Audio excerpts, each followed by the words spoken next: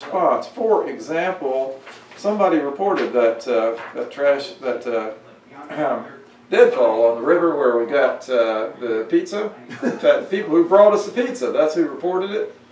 And the response they got from the city stormwater division was not in the city, called the county. The county, of course, did nothing either, but WWALS went and fixed the problem.